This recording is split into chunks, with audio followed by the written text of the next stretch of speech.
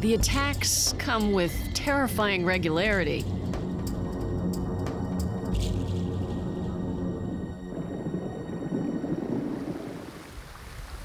Here, in the world's largest mangrove swamp in the Bay of Bengal, villagers trudge through a murky river to net shrimp larvae.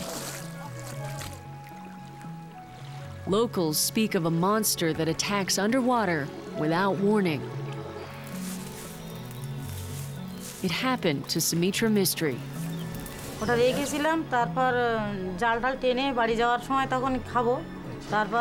It was an ordinary day. I woke up and then I went for fishing in the river. I was pulling my net in the water for 3 hours when the animal bit me. It was like a sharp razor cut. I pushed the animal and it immediately took off my hand. I swam to the shore and saw the blood running from my hand. Many here bear the scars of these frightening encounters.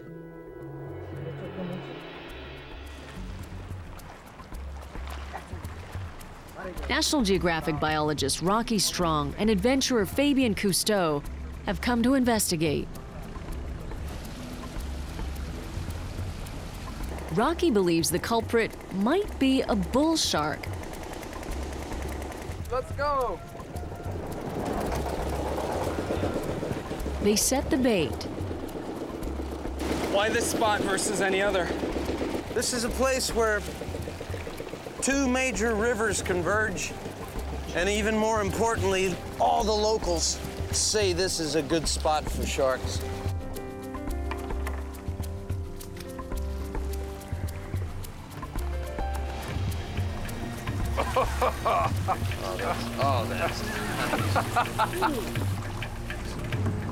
Something is biting, but the researchers can't make a catch.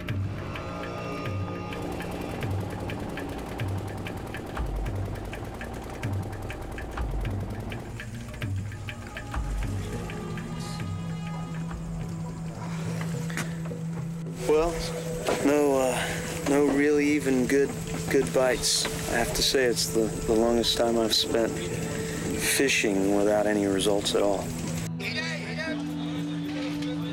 Later, they're led to a market where 2 small sharks are for sale. So in here? All yours, unwrap it. Goodness gracious. Ah, this is a brand new pup. By the look of the umbilical marks, these pups were newborns. Male and a female. To determine the species, the researchers count teeth. And 1, 2, 3, 4, 5, 6, 7, 8, 9, and 10. That's our fish, for sure. It's conclusive. These are bull sharks, as Rocky suspected. This sometimes aggressive species has been documented in rivers throughout the world. Rocky's theory is that bull sharks develop the ability to live temporarily in fresh water so that females can give birth where their young are safest from other sharks. But maybe it's after giving birth that the females head further upriver in search of food, sometimes encountering people. Why up a river versus, say, further down the coast or deeper into the ocean? Because they can. Because they can leave all their competitors behind and be king of the hill up inside an environment that they're very good at dealing with and other sharks just aren't.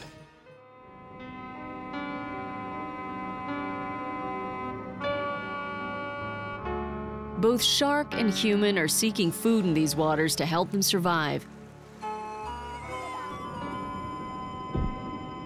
And that competition can sometimes lead to dangerous clashes.